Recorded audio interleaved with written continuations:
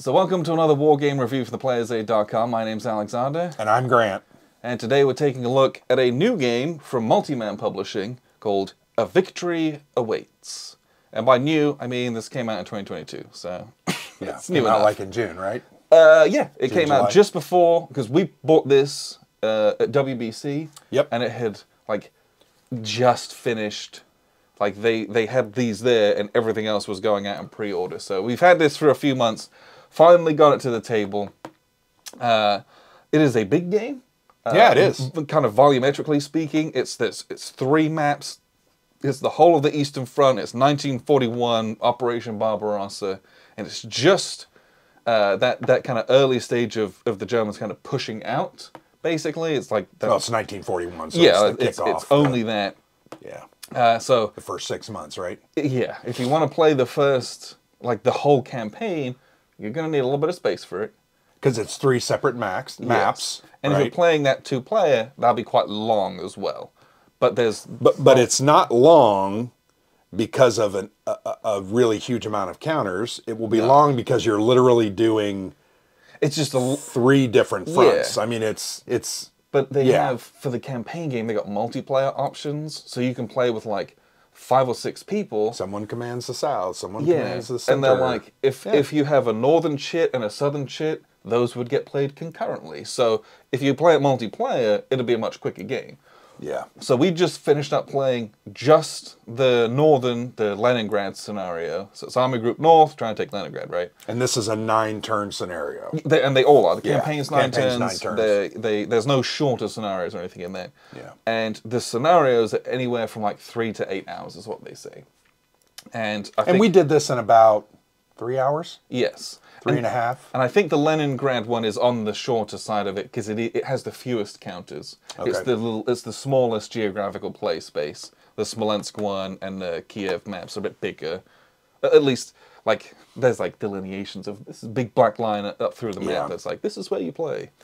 So I had a really enjoyable time playing this. No doubt. I think if I was gonna, not only is my table not big enough for the 3 maps, but I think playing this game and viewing it almost as like a tri-pack of 3 different games is a really nice way to look at it, because it's 3 really manageable, really easy to learn East Front games in a box. And that makes it well worth it, let alone if you wanted to.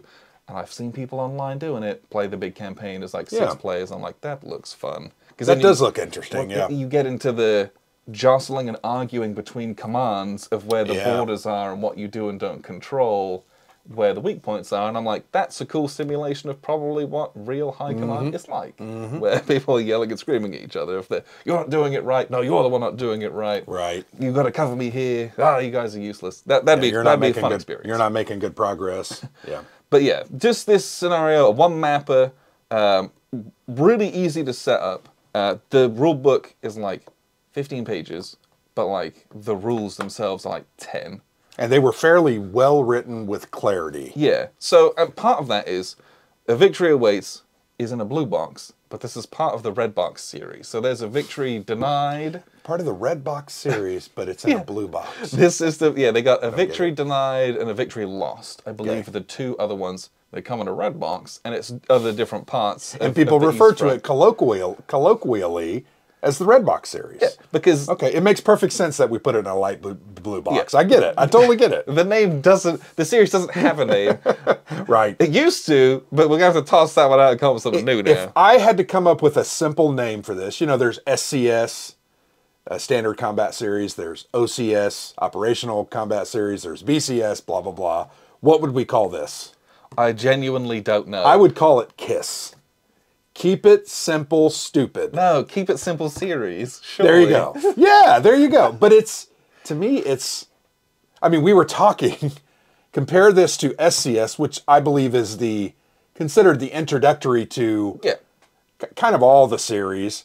This one I thought was simpler than that. It might well be. Yeah, and maybe it's not. Maybe it's similar. It's either on par or slightly simpler than SCS. So I would call it the KISS series. Yeah, we're calling it that. Yeah. So if that's what you hear us talking about, that's what it is. Yeah. We should petition that. Maybe we should. We could become 10 heirs.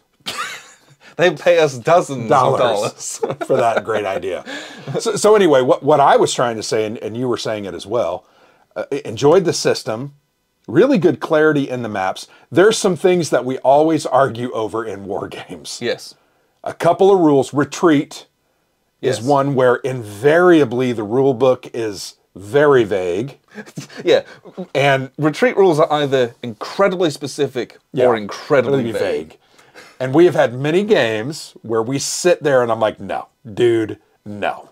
But you just moved into strategic position because I kicked your butt. Remember that Stalingrad game we played if the rules many years say ago? You can't, yep. Then. But in this game, they really made that retreat rule very, very clear. Yeah. Right. And there's a couple cases of like, hey, if this happens, do this. If this happens, do this.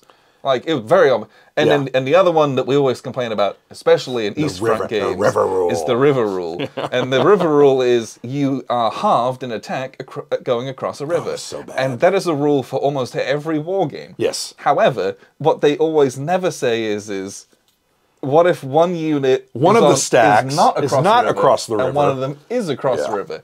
There are so many games we've played where they just don't mention it. It's silent. And so we're always like, yeah. This one was not silent. Yeah, it said specifically, if you're not attacking across the river, the second or third stacks are not halved. Yeah. Thank you. And beautiful. That is a really great example that this 10-page rulebook is so crisp and so clean. I read this start to finish. It took me probably 15 minutes. Yeah. Now, I've read a lot of rule books. Well, and you skimmed it. You didn't read word for word necessarily. I did. Did you really? Okay, you're a speed reader. But we say that half the rule book are graphics and some pictures. Huge pictures of like movement and stuff. It's actually very small writing, though. Yeah, it is. But like that's not right. That's not 2 pages of rules, right? That's 1 page. Like not even quite. And some of the stuff, again, we've played a lot of war games. Like I know how movement points work, right? So like you spend your movement points. So all my movement rules are here on the back of the train effects chart. And then the only thing I need to know is how does strategic movement work? Because that's going to be a little different. Yeah. So reading a rule book like this is very easy for me because I've read a lot of them. However, if you had never read a rule book before, this would be an excellent place to start because it's extremely clear. I felt like this had a level of clarity that I was extremely grateful for. Yeah. Because there's a lot of rule books that are not like that in any way. It was very concise. Many a war game designer could have written this into a 20-page rule book. Oh, yes. Right? Yeah. That's a skill. At least 20 pages. Maybe 30. And not have the clarity that 14-page rule book had. It was... So. It's a huge credit to the design. Mm-hmm. And who is the designer of this one, by the way? It is a great question. I should know this offhand, but I don't.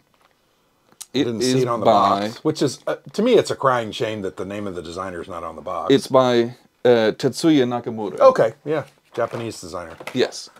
And... great job. I mean, it was... Yosh. Jozu nan desu yo.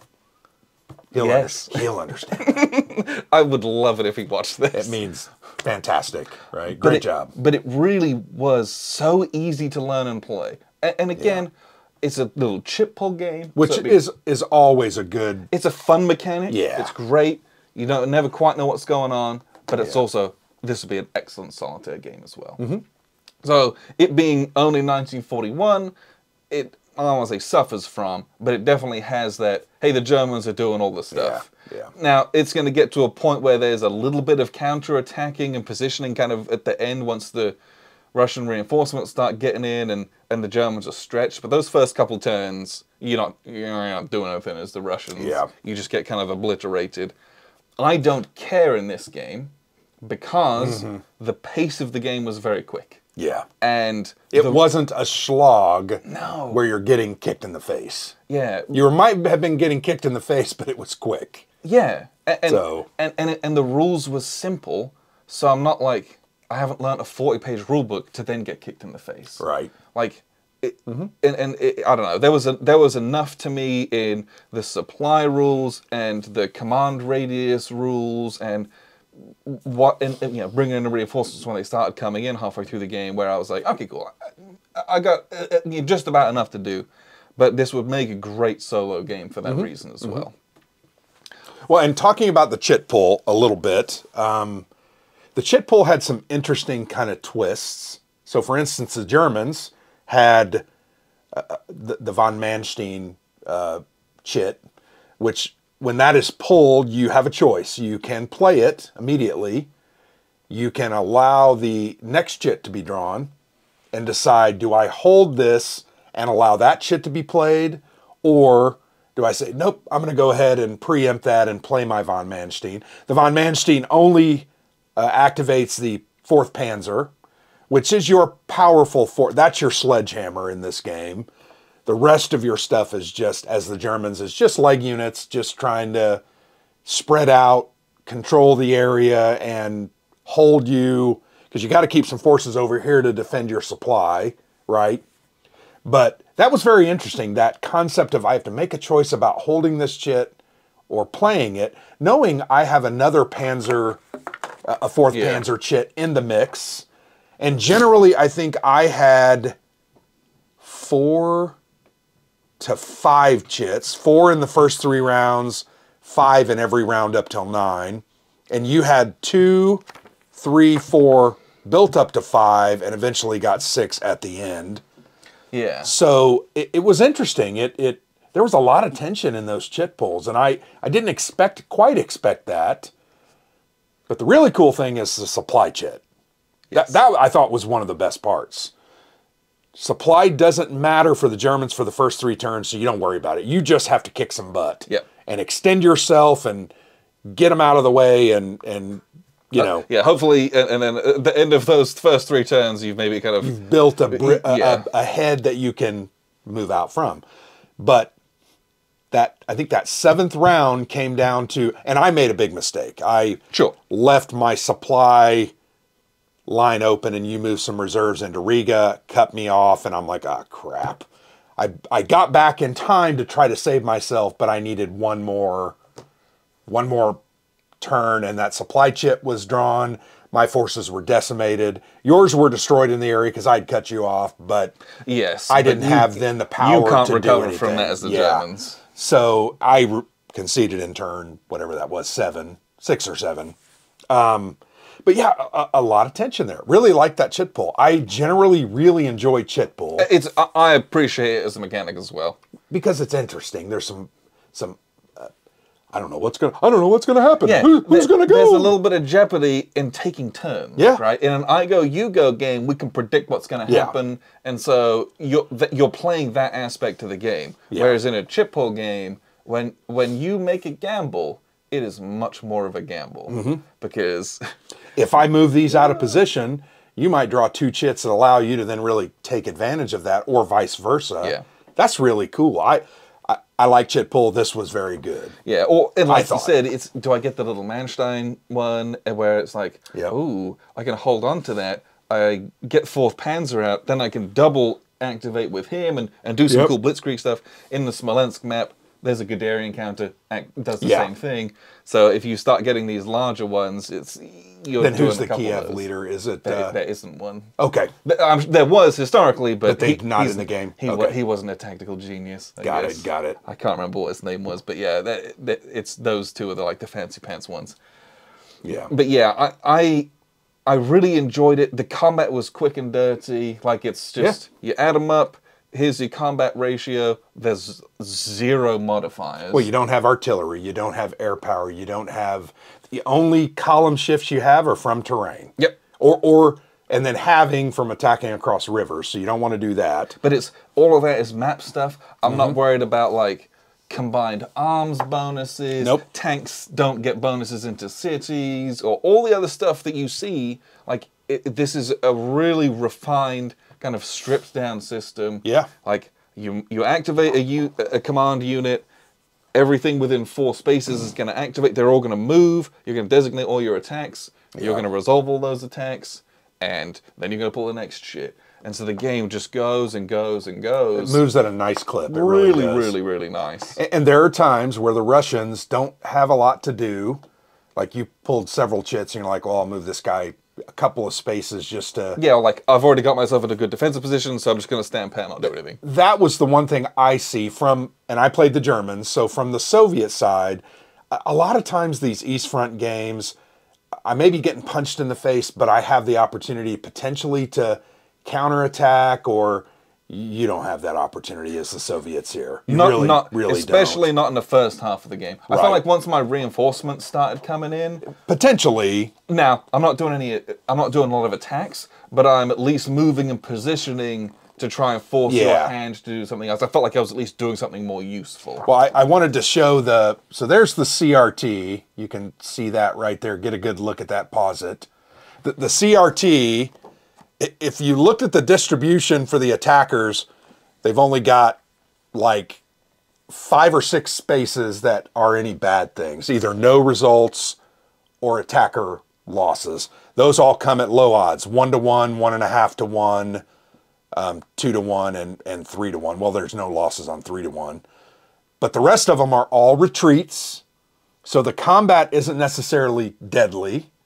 It's mostly retreating. Now, sometimes it has a 1R. Yeah, there's losses and stuff. But the key to the combat is to get your units, the ones that aren't attacking because they can't get in, stacking limit's only 2. Yes. Get them positioned such that when somebody has to retreat, they have to retreat through a zone of control. Like every good East Front game, this game encourages you to surround, make pockets, cut off. Then you do an attack, and then they can't retreat, and so you're going to eliminate people that way. Because eliminating people straight from the CRT with attacks is very difficult, like you said. I mean, you can see it 10-1, which I had 10-1 multiple times. Basically, every roll is a loss, and that's good. And then there's a double retreat. So if I have guys surrounding you, you're not gonna survive that. No, but like your 10-1s, they dry up the further east you go. Oh, no doubt. Because you've got all this nice open terrain where I've got all my sweet tanks and I can easily move them. But then you start getting into the woods and then the marshes. And then even if you've got, 3 hexes double stacked, you're going into things that then start adding shifts. And you can at most get 10-1, and then you start taking shifts to cities, and there's fortresses and all these other things that go in there. And it's like, it gets harder and harder to get those amazing attacks in. So it encourages you once again more and more for the positioning, for the surrounding of units. And I think every good East Front game should have that, show that, because that's a lot of what went on. The other thing I like, and you mentioned this about the terrain, the odd terrain is really between Riga and Leningrad. Lots of marsh. There's some lakes here that really cut it off. But this meat grinder here, and I felt like, I'm not questioning your play. That's not what I'm doing. I'm not so sure you shouldn't have held that more. Because, man, that's just going to be so slow. It was, and maybe I would have done, but it was also like, I was just going to get surrounded, I would have died. I mean, it's true. It was tough, because I only had like 2 guys there at first. I remember when we were setting up, I was looking at this kind of line, and I'm like, dang, that's kind of fun. As the Soviets, those heavy woods, surrounded by light woods, you've got rivers crossing. Man, you can really, I think, put up a very desperate and slow defense and make the Germans really have to pay. But that's, to me, that's the genius in this design. It's very simple, but it has some maneuver and some positioning and some supply is very key. And that's ultimately how I lost, because I made a big mistake. And it wasn't a big mistake. I was 1 hex away from stopping that, and I just moved 1 hex, a little. None of what happened would have happened, and I probably would have lost that game very handily. I regret that, but that's okay. It was a good exercise. It just makes it taught me so that next time I might, if I play the Soviets, I'm going to have some different ideas about how to try to stop that or make it hard. To counter that. The interesting thing up here, the Leningrad, talk about the fortresses and the different, there's some really, the desperate, not the desperate. So the standfasts, I don't think they have any gameplay effect. Okay. But they might do. I don't think they do though. But they offer more victory points. Right, they make it just 10 points. They make it Yeah, the fortresses do something. I don't think the standfast much, but like... Okay, the fortresses add to the combat. They give a +2. Halfway through the game, you can start building these fortress markers, and it adds both a defensive modifier, which is 1 and then 2, but these are also count as steps that you can take for step losses. Yeah. And if you've got it built up to a 2, you can take a step loss down to a 1, and then in the next supply phase, you can build that back up to a 2 Yeah, there you go, yeah. So you have to kill them off, and then they're permanently gone from the game. But if you can get those fortresses going, you can really sustain a lot of losses, and they prevent retreats. You can turn retreats into losses. Yeah. So when you get that RR, you're like, cool, I'll just lose my dudes, and I don't have to leave that space and lose the game. The other interesting thing about those, though, I know we focused on looking at Leningrad and using them in Leningrad, but depending on which axis of advance the Germans choose, I think there's a couple different areas that you could look at building those to really... Because the reality is if the Germans don't get here, I think, by turn 7, I'm not sure they're going to have enough to get through this, but... Because of your reinforcements that come... it's going to be tough. But if you're not here at 7, I don't think you can win the game realistically. Because there are not huge loss numbers. And by that point, you're not going to have... I'm not going to be attacking... Or you're going to win it like at the death on turn 9. And it's like, oh... And isn't that what most games should be aiming for? And yeah, I've played a number of these East Front style games. And I love how difficult it is. Because it just shows you the kind of the insanity of what the plan was and how ambitious it was. Like, you like get there, but everything it's almost a Pyrrhic victory even if you do it. Right. Because you will never get here in good order, and you will never have any kind of reasonably secure supply lines. Well, it'll be raggedy, and then you like creep into one The space. hope, though, was crush them here and they wouldn't come back, right? Crush them here, crush them down in Stalingrad, and they're not going to come back. Take Moscow, and then take Moscow, surrender, and then it's over. But none of those worked. They all turned into meat grinders. Although they sieged for quite a while, right? Yeah, years. And it was like... So, interesting. We always ask ourselves, what were the Germans thinking? But we always say that, but... I love that this game does not get in its own way. And I think a lot of complex games suffer from that. The rules are so simple that you're immediately just focused on the terrain, the maneuvering, the strategy of what I'm going to do to get there. And that I'm playing this game. I'm not playing the rules, which something suffer from. What I'll do is I'll show you how this works. And then we'll kind of wrap up and with some final thoughts. So here's a look at the map. This is kind of at the end of our game / halfway through it. But this game is a chit pull game. So you have a cup, and in this cup are a bunch of chits, which mostly correspond to activating different HQ units, which have these little HQ symbols on them. There's a bunch of them across the board. There's a couple that do things like bring in reinforcements, and then there's also a supply chit. That is the only time during the turn that supply is checked. And the game is quite simply, you pull a chit, and then you activate that command HQ and the surrounding units, and then you go again. So we pulled 16A, which is this one down here. And so it has a little 4, let me show you, on this tiny little counter. The L4, the L is for Leningrad because we're on the Leningrad map, and the 4 is its command range, and then the 16A is obviously its designation. It has a 2 in the bottom left-hand corner for that's its combat value, and then the 10 is its movement value. So he was down here somewhere, sure, why not? So we're going to activate him, and everyone within 4 spaces is going to activate. They're all going to move if we want them to, and then once they're done moving, they're all going to attack. So in this game, you never get like used up. So for example, over here we got 2 HQs. This guy, if he activates all these guys, they're all going to move and all attack. And then if we pull this dark blue chit afterwards, he can move them all again and attack with the begin. So keeping some HQs together and moving blobs, you can kind of double move within a turn. If you have 4th Panzer Army and you pull the little Manstein chit, they can move another time. So you can get possibly 3 movements in a turn out of a group if you blob them together. You know, it's blitzkrieg. But to activate, you just count within 4 hexes, all these little grey units for the Germans. They're all going to move. They're going to spend their 5 movement value, because these are all kind of sad leg units. These are guys humping it on foot. Go slow. And they're just going to spend their movement points on terrain. You know, open terrain or light woods is 1 movement point for leg units.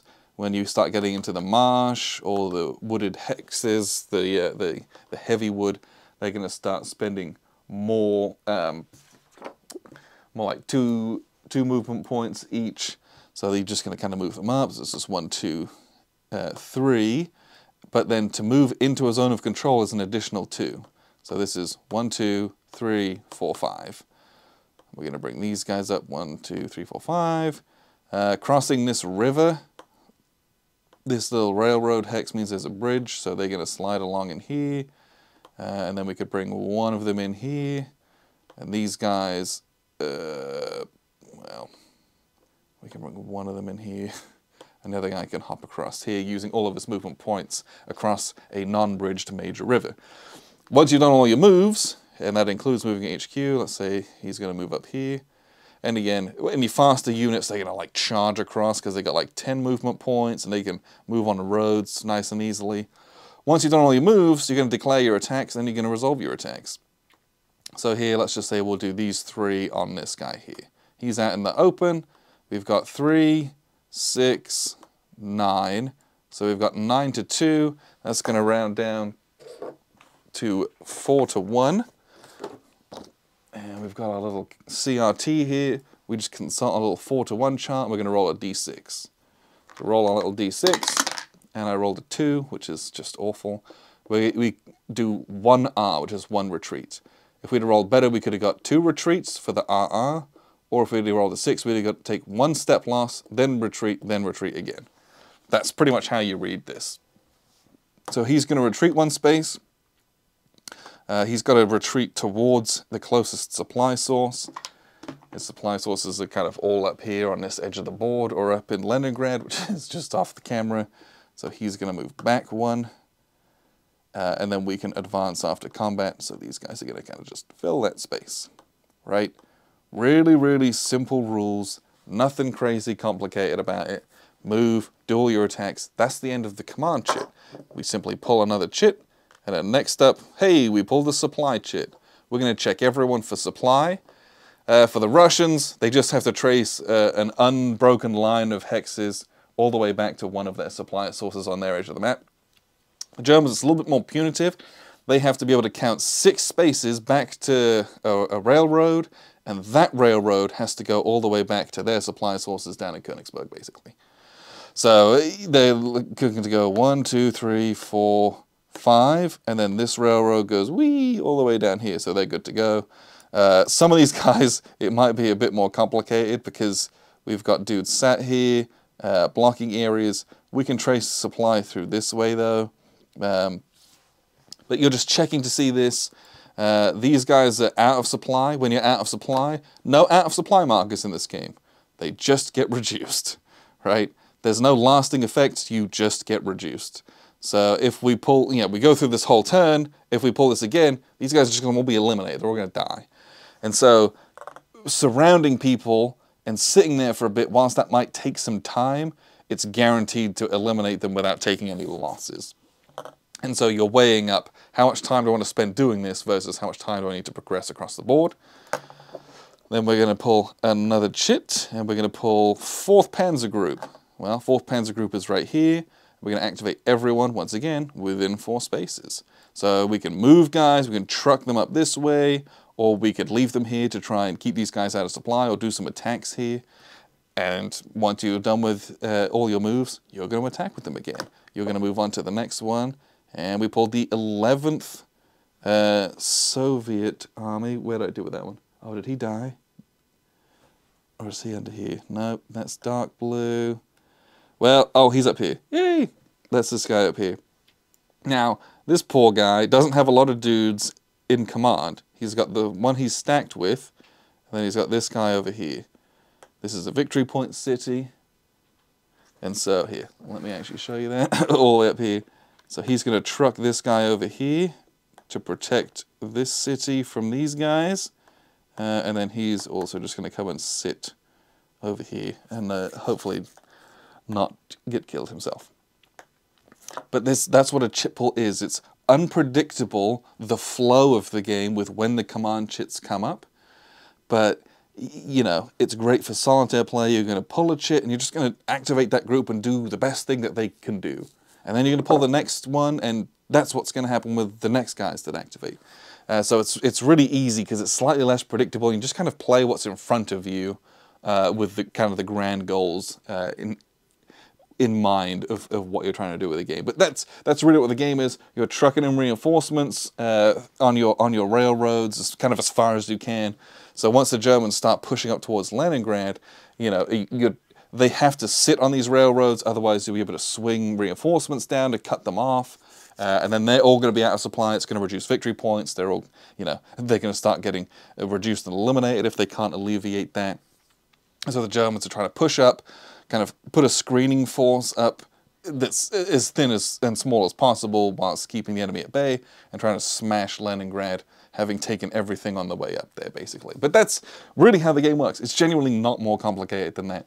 What we'll do is we'll wrap up here with a few final thoughts. So that was a look at the map.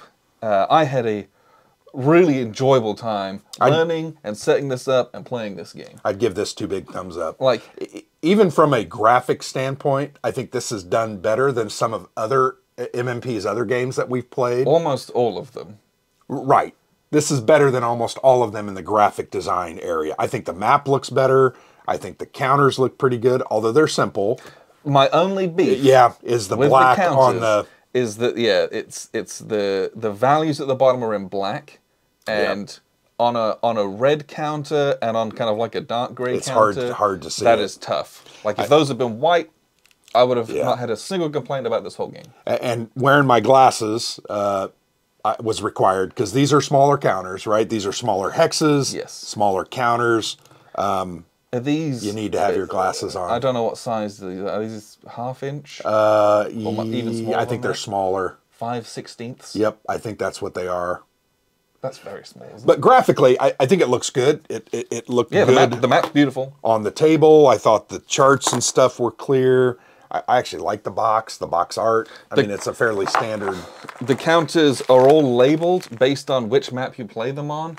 So I have them bagged for the Smolensk map and the Kiev map, and they're like, it's a really, really like user-friendly game, generally speaking. Yeah, it's eminently playable. I think we would consider this kind of an introductory style of war game, meaning I think anybody could pick this up. Yeah, not a 40-page rule, but it also offers a lot to experienced players. Oh yeah, no doubt. I think like genuinely anyone could read this and pick this up and learn this and like. But what I was saying is, I think anybody can play it. So you could use this to get people into this, and frankly, playing this, I had a good time. It was enjoyable. We like hex encounter games. Yep. I don't feel like we play as much anymore as we used to. I love it when we get one out like this and throw it down and have a good time. But I would play this again in a heartbeat. I would also like to consider playing the full campaign with all 3 theaters with 6 people. Would be very interesting. That might be something we could do at WBC or Buckeye Game Fest. Because it is something, if you did that, if you had 6 people playing, 4 people play Germans and 2 people play Soviets. Yeah, there you go. And what happens is that the game, because a lot of the stuff gets done concurrently, because nothing would affect other things. Yeah. The pace of the game doesn't change at all from us just playing one map. Yeah. Like this took a few hours. If we'd gone the whole length, it's maybe 6 hours. I don't even think it's that long. Like it might not even be that. I think to do the whole 9 turns, we made it through 6 and started 7, and then I conceded. Some of the other maps have more stuff on them, so I think they're a bit longer than this one. Maybe. But like, you playing 3 games concurrently Yeah. with a few arguments here and there. It'd be kind of cool. Granted, but it's also not long. Like No. it's still only like 4, 5, 6 hours. Yeah, like yeah. I think that's a really cool promise that this game has. Yeah. So yeah, I had a blast with this. I love a game that's like really easy to pick up, and it's more about the game rather than Yeah. learning a new system. It was like, I cannot stress to you how easy this is. If you played any amount of Hex Encounter war games, you'll look at this rule and be like, yep, Got it. let's go. I mean, I felt like 85% of the rules I already had, right? Yep. We just tried to learn the 15% that were kind of unique to this, and I like that. As far as East Front games go, I really like this one. Yes. I thought it was very good. I would like to play the Soviets because I can see some of the fun in doing what you were doing, because you're not aggressive. You're more maneuvering, dropping back, and planning. And perhaps on some of the other maps that might be a bit more fulfilling. Right. But overall, this was a very good experience, and for an East Front game, I really liked it. So this might be one of my top East Front games. Stacking limit of 2 counters regardless, so you don't have death stacks. Well, and your stacking choices are also then very important. Yeah. Of what you stack together and where. And occasionally, I had to take out a leg unit and put another Panzer in because legs suck. I mean, their movement is 5 turns or 5 spaces, and a Panzer's 10. And I had to kind of get my Panzers out front and have my leg catch up. So there were times that I changed those stackings, and I liked that. That was kind of cool. Yeah. Really liked this. I had a good time with this. I'm glad we bought it. Yes. I'm glad we played it. And this is kind of the end of our 2022 run. I think we've got 4 or 5 more games we still want to play. Yep. But this is good. I enjoyed it. Yes. I'd recommend this to anybody. Victory awaits. Yeah. From the Red Box series. From the Red Box series, for a multi-map. I couldn't agree with you more. There basically isn't a person that I wouldn't recommend this to. Like, it's so simple, but it can offer like good mid-weight depth to people as well who are more intensive with wargaming. Yeah. Really enjoyable. I had a blast with it. And there is something, I know a lot of people look at games like this, they're just like, what the hell are you doing, right? There's something magical about moving cardboard counters around on a hex-based map. There's just something intriguing about it.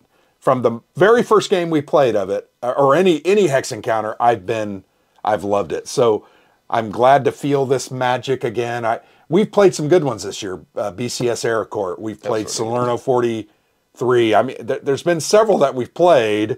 I wish we had more hex encounter played this year, but there just haven't been a lot of new ones that we've gotten to. Yeah, as a part of it. We got a lot to do. But I enjoyed this. Would love to play it again. I'd like to take this to a con and play a big game with 6 other players or 5 other players. Victory awaits, MMP. Go and check this out. We're going to go and buy the other ones in this series now. Oh, no doubt. But appreciate you very much for tuning in. I've been Alexander from PlayerSafe.com. And I'm Grant.